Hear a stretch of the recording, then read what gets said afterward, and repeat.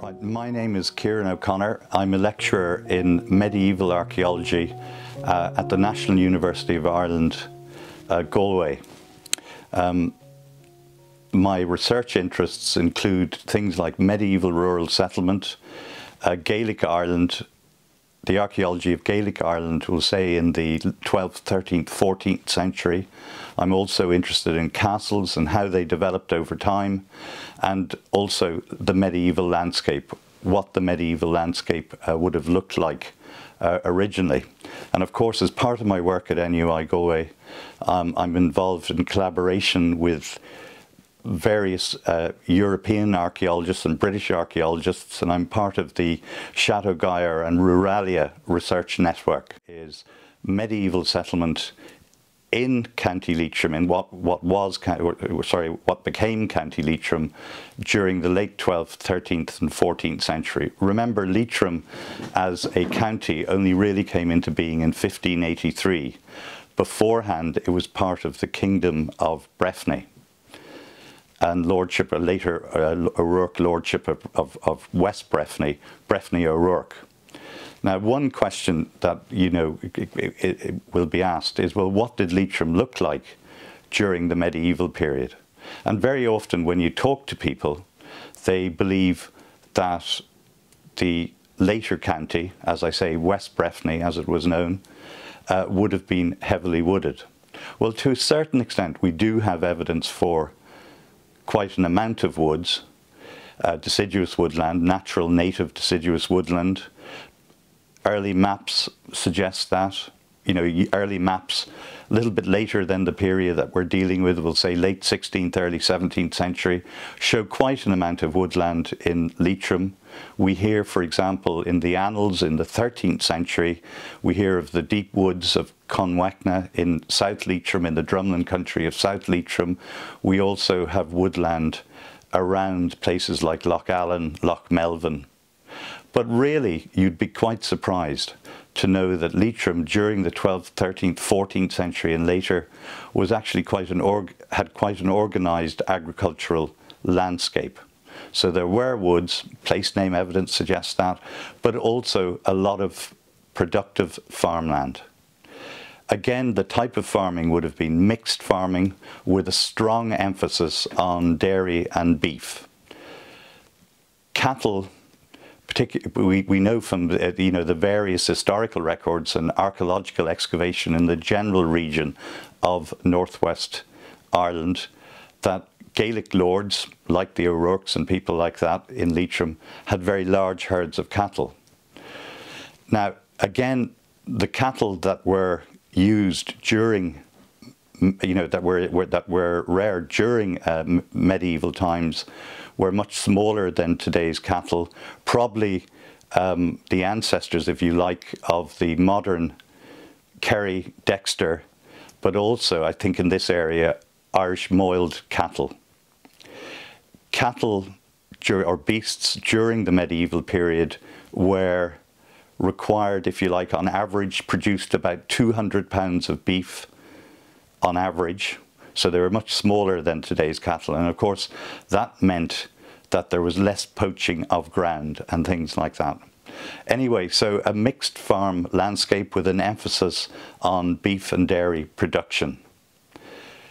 Now, the other thing about farming in this period, and indeed later in the 15th, 16th, 17th century, even going on into the 19th century, is a practice known as bullying. Now, it seems during the medieval period, Gaelic lords in northwest Ireland and elsewhere in Ireland, in places like Breffni, did not save hay. What happened instead was that during the summer, cattle and indeed other livestock, were brought to mountain or marginal pastures. They were brought to upland areas or marginal lowland pastures, and they used the summer grass there. They were kept there throughout the summer.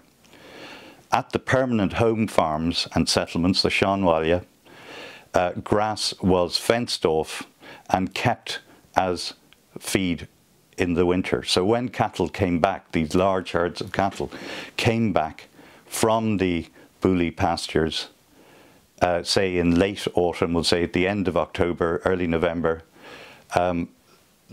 the summer grass, which had been kept, was used for grazing.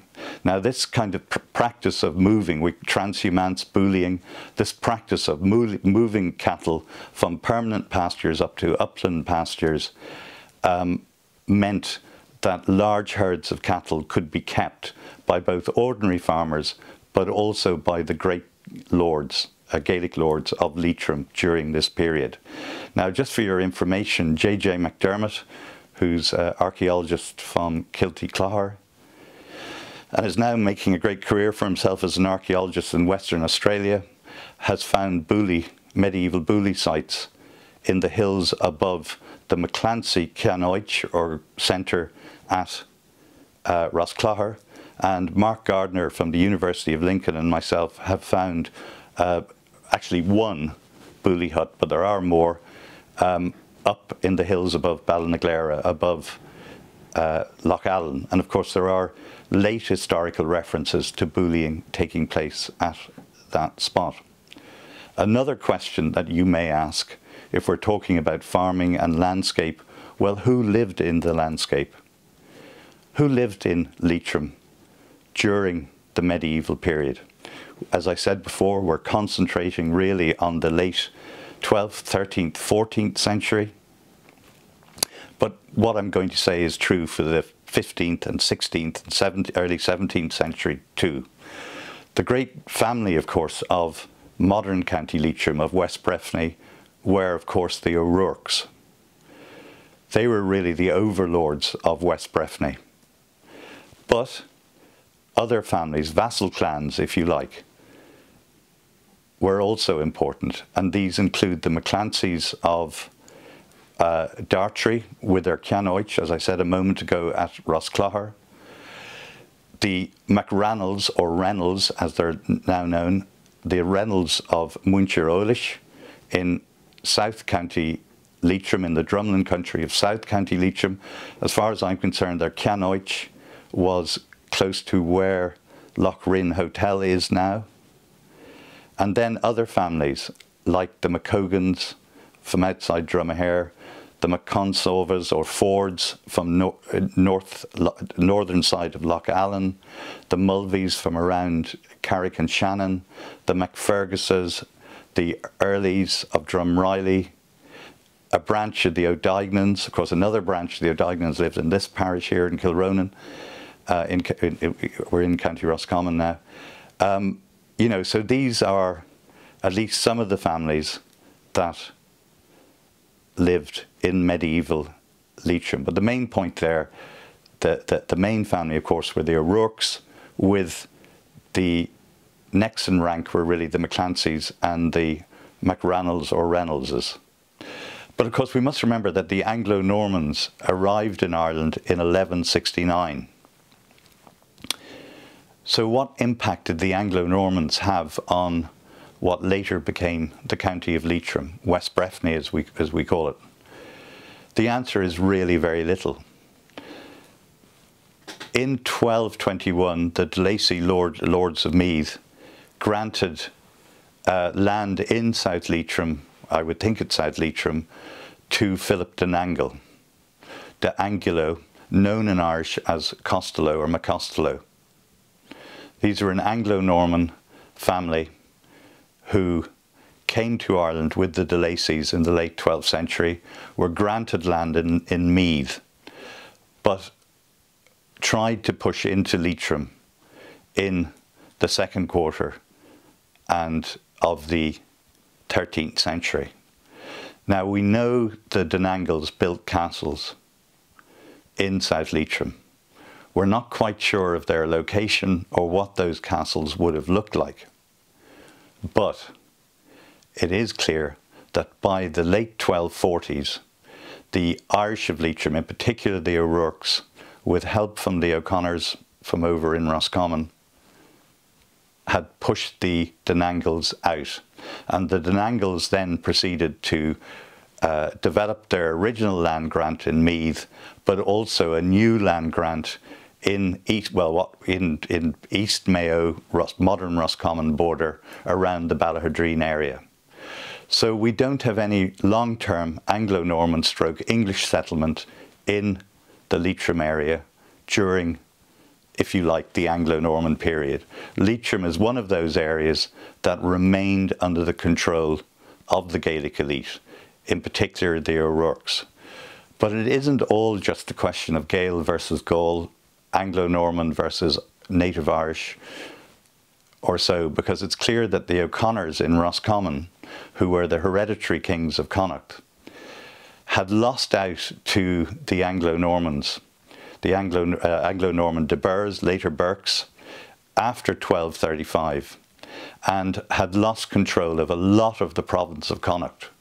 So they started to move into Leitrim to try to expand their power into Breffni. So the O'Rourke's not only had problems eventually with the, which had problems with the Denangles, the Anglo-Norman Denangles and de Lacys, they also had problems with the O'Conors. And I think there was even a group of O'Conors, the Clan Murtagh O'Conors, who tried to settle in Leitrim. But by the second half of the 14th century, the O'Rourke's had pushed back the O'Conors, as well as the Denangles, as I said, much earlier than the O'Conors, and the O'Rourke's remained in control of the modern Leitrim area, really down to the end of the 9 Years' War, late 16th, 17th century or so.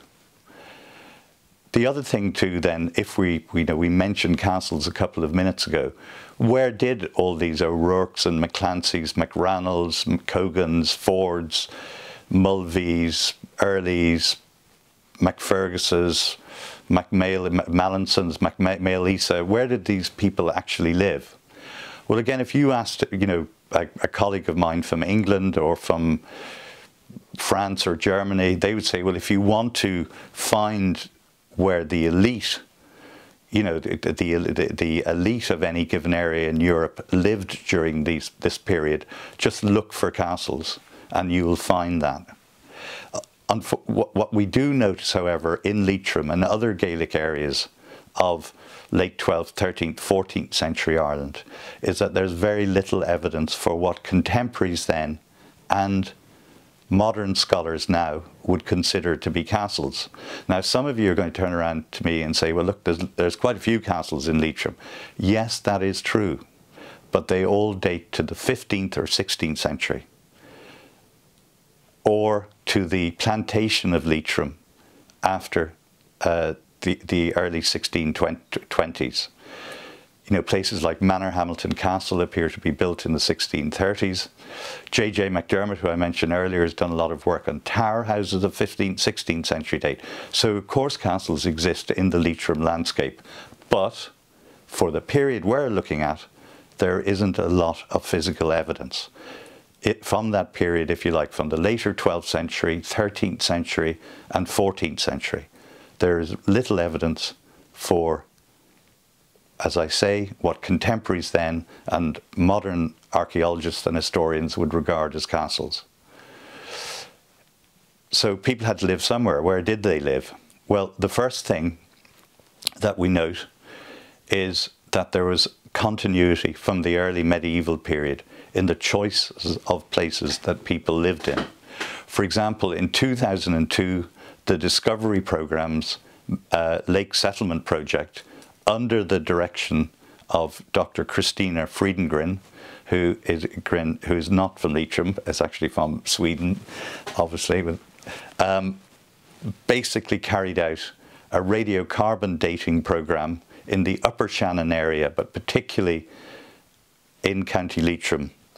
Radiocarbon dating programme taking timbers from crannogs, artificial islands, if you like, in the lakes of Leitrim and found that not only were these crannogs occupied during the early medieval period, we'll say from the 5th, 6th century up to the 11th, 12th century, but these sites continue to be occupied down to the 17th century.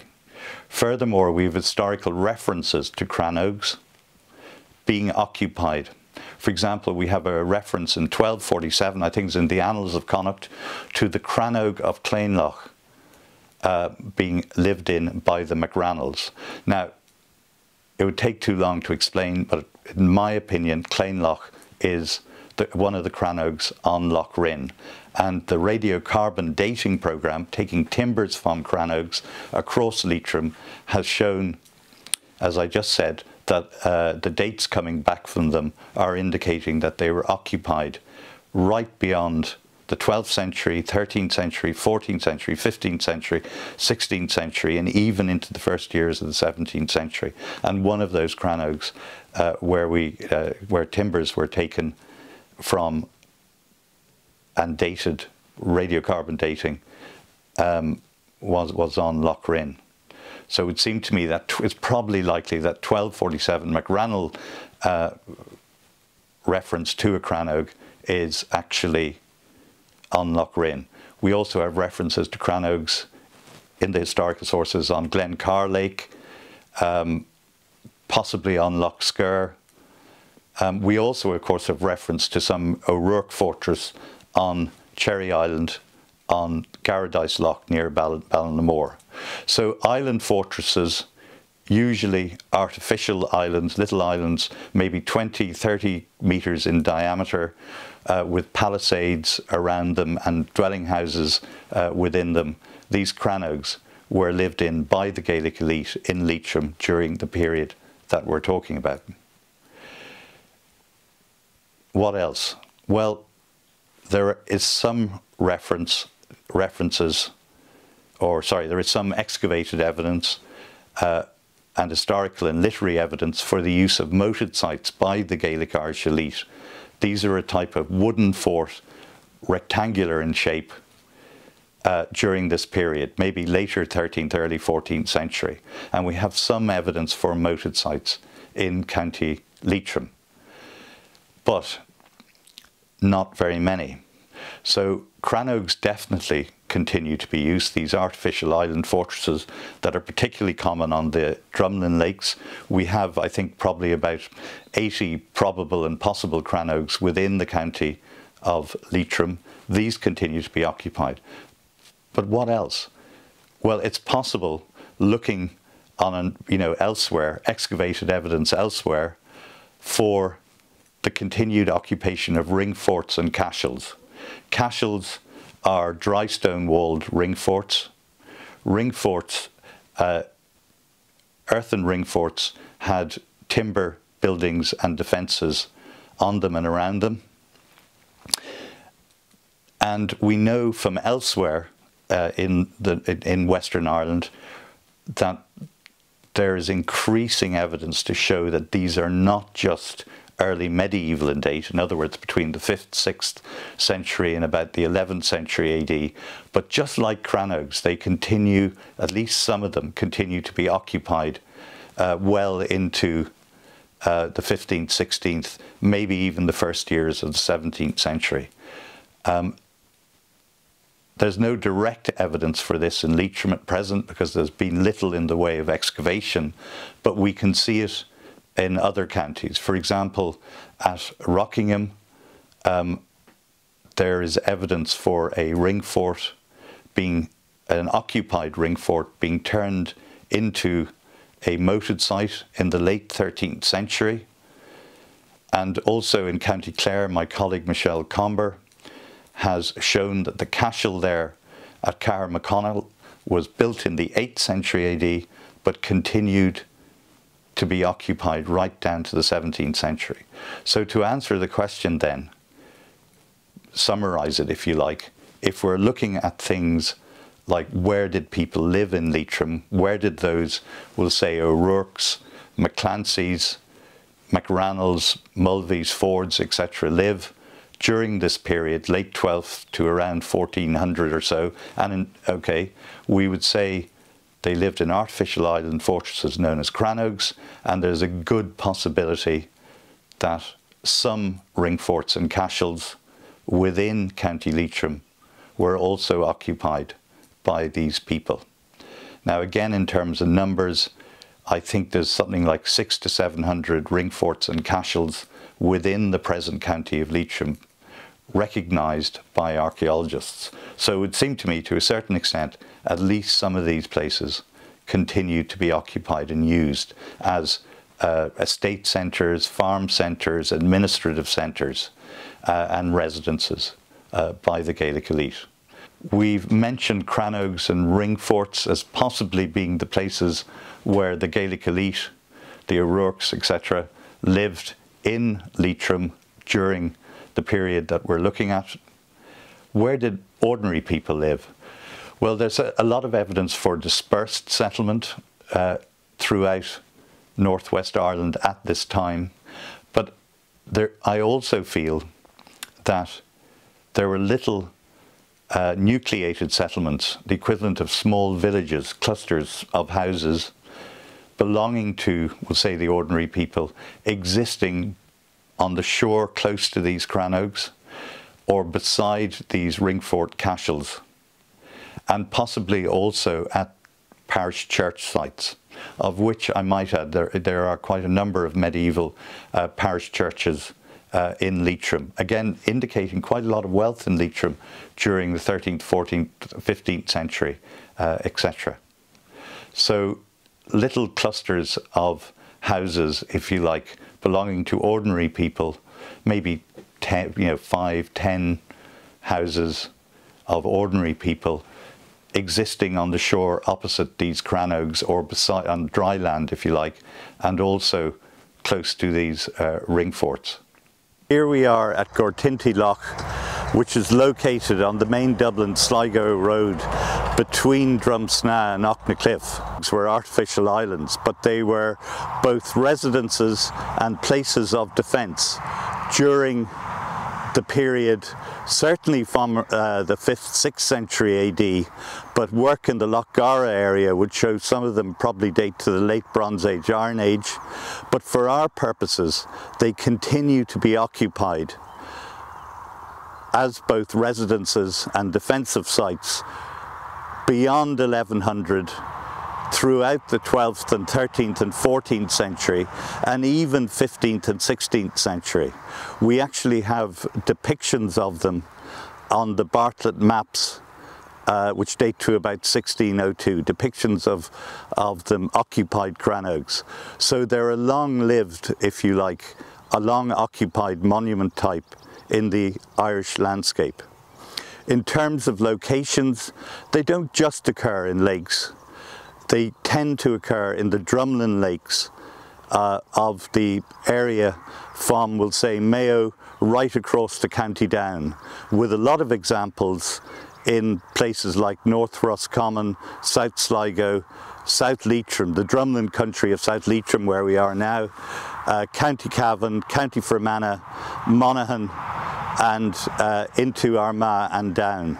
So really the drumlin country along the North Connacht, Ulster, South Ulster area. In terms of numbers, people have identified, other archaeologists have identified up to 1,500 examples of crannogs in Irish lakes. In terms of construction, how were crannogs constructed? Now, when I was at college, there was a tendency to say, well, crannogs were built of a mix of earth, stones, wood, etc. And that's certainly true for the Midland examples. But certainly up here in North Connacht, Leitrim, Lower Connacht as it was called, Breffni, in the Middle Ages, a lot of crannogs really consist of a dump of stones in a relatively shallow part of the lake, and they're kept in place by posts knocked into the shore, to the floor of the lake, to keep crannogs from moving in bad weather. So really, to me anyway, a dump of stones creating a habitation platform maybe 15 to 30 metres in extent.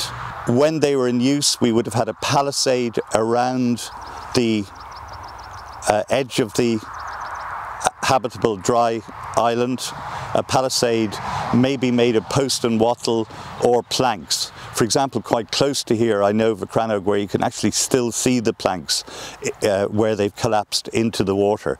And of course, that's the other thing about crannogs.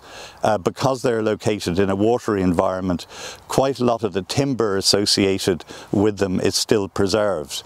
And that has allowed archaeologists to take both radiocarbon dates and dendrochronological dates from, well, particularly oak timbers. And again, what surprised a lot of people right throughout Ireland is not only are these crannogs, if you like, early medieval in date, as I said a few minutes ago, 5th, 6th century on to the 11th, 12th century, there's clear evidence that the radiocarbon dates and dendrochronological dates are showing us that they continue to be occupied. Or at least there was occupation during the 12th, 13th, 14th, 15th, 16th, and even very early 17th century. So crannogs are continue to be occupied much later than we actually believed. In terms of function, to me anyway, crannogs seem to be the defended homes of the elite in society. For the period we're looking at, the 11th, 12th century onwards, Gaelic lords, both high-ranking Gaelic lords and lower, more local lords, would have lived at these places. In my opinion, there would have been a house and feasting hall, if you like, out on the crannog, and there would also have been some form of dry land settlement, where there were agricultural and administrative buildings associated with the landed estate that the person who lived in the crannog and dry land residence on the shore opposite it would dry land